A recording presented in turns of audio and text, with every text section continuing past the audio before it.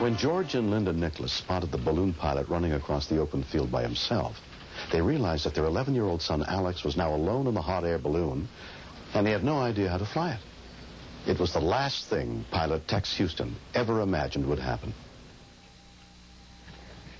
After making the decision to land there, I come down fairly rapidly.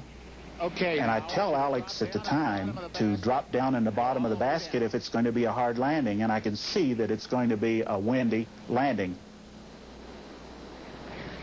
Come on. Even though you train and everything and you practice, it's not like doing it for real. Okay, now. I hit a little harder than I expected. When the balloon tips over, it just throws me right out of the basket. And the balloon then goes up. I mean, it really shot up.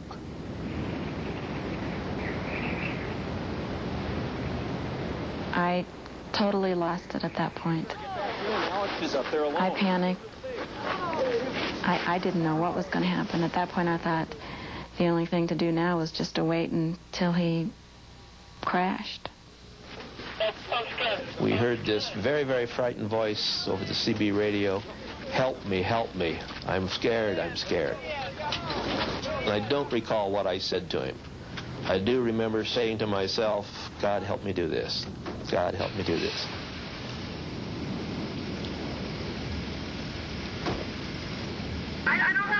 We immediately started off after the balloon, which by now was at least a mile away from us and possibly as much as 2 miles. Are you all right? Are you all right? Did you get hurt?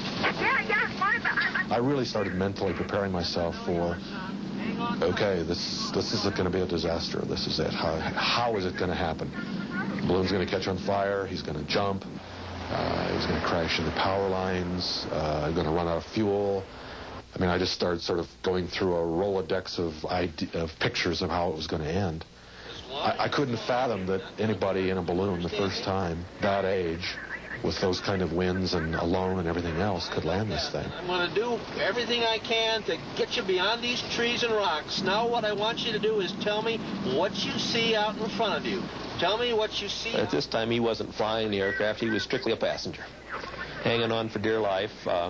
It occurred to me somewhere along in here that I had to convey to Alex that he had to become the pilot. Okay, what I have to do, Alex, is kind of get you down a little lower. I need to get you down a little lower. He had obviously watched Tex very closely during the time they were flying together and had learned enough to help him operate the burners in the balloon. And he knew if you put heat in the balloon, it would go up. Well, the last thing he wanted that balloon to do was come down. So every time it started to come down, he'd heat it. I was concerned that he would panic and overheat it and fly it up into higher altitudes where the winds were much stronger, and he would be long gone. He'd be out of radio range, and we'd never catch up with him. All right, Alex. Now look down at the instruments. Find the round one with a pointer on it. Alex has a condition called attention deficit disorder. Reading level.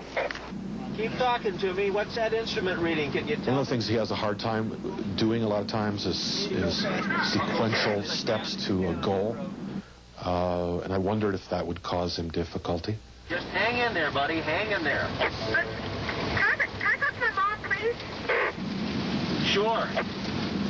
When he asked to speak to me, I had mixed feelings because I wanted to talk to him and I wanted to tell him a lot of things, but I also wanted to appear calm and confident in him.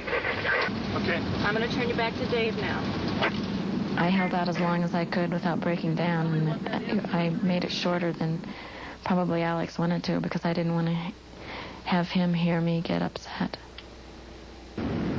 I was concerned because we were so far behind him that I had no idea what the terrain was like in front of him. So if I decided it was a point to land, I didn't know what I would be landing him into. We're going out of the county map. Because we were off the map, it became apparent to me that we needed to get somebody to help us navigate. There's a farm over there. We just saw a farmhouse back in the trees when we saw some guy on a tractor. My son's up in a balloon up there. He's all by himself. He's 11 years old. You need to call 911. Okay, let's go.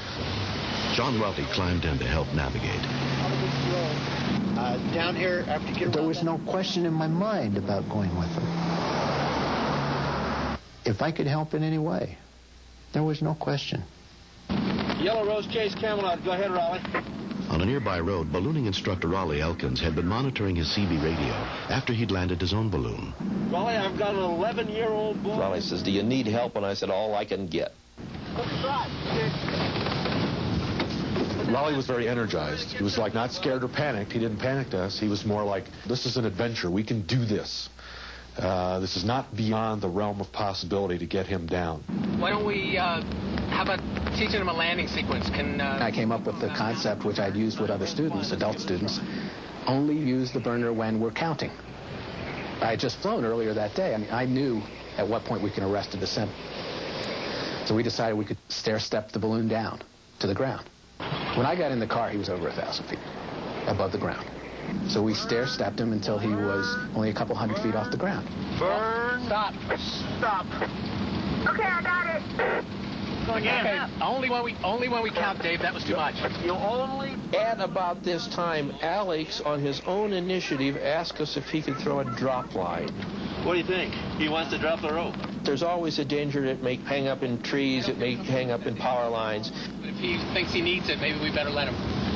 Alex? Go ahead. Throw it over.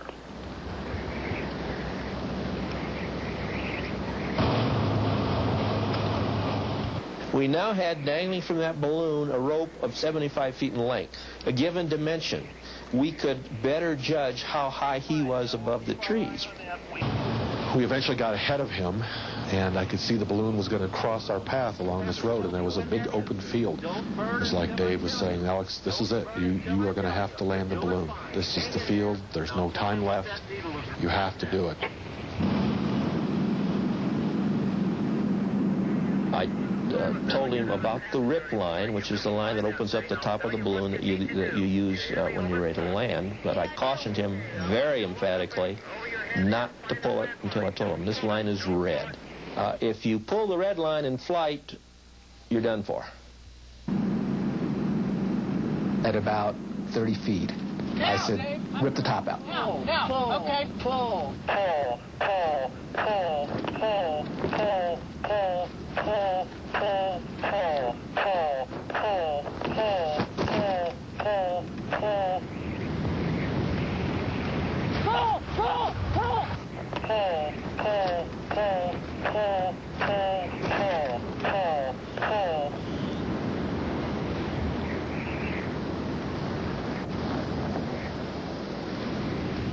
I'm running up, and he gets out.